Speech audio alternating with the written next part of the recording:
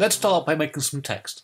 With the Type tool, click and type in the text you want and hit Enter.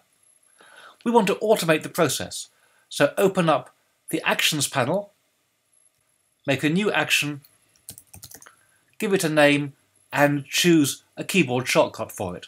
I'm using F5. We can now put the Actions panel away.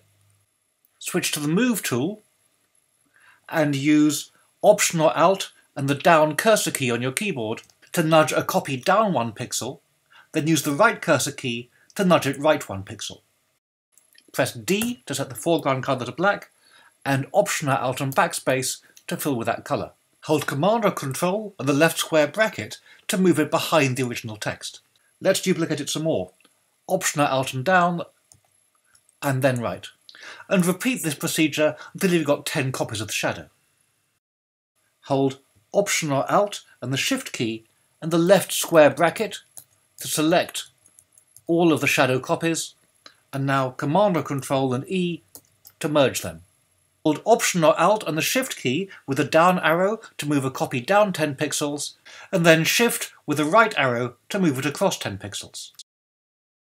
And repeat this until you've got as deep a shadow as you want. Hold Option or Alt with Shift and the left square bracket key to select all of those copies, and Command or Control E to merge them. We can go to the Actions panel and stop recording.